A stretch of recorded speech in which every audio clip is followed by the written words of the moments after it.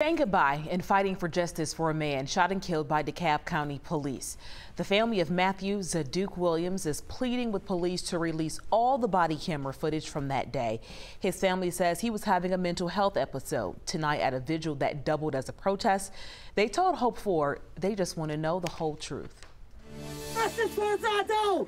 Justice for Zaduk!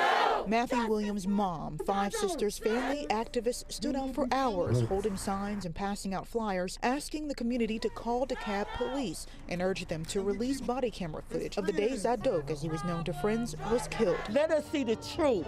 Let the community know the truth. Police released 2 body camera angles and say Williams lunged at them with a knife, but their family and attorney Muwali Davis believe something important is missing. The camera footage that they did not release is the one of the officer who fired the fatal shots. Why? The family believes Williams was having a mental health breakdown, and they wonder, instead of shooting him, why police didn't call an expert. My wife is a social worker.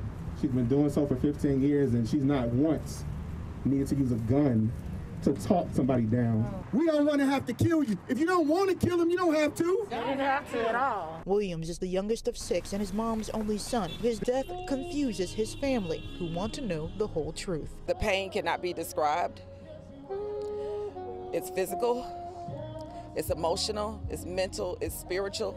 I feel it from the bottom of my feet all the way to the top of my head. I will never be the same. My mother, she didn't deserve this. She'll never be the same.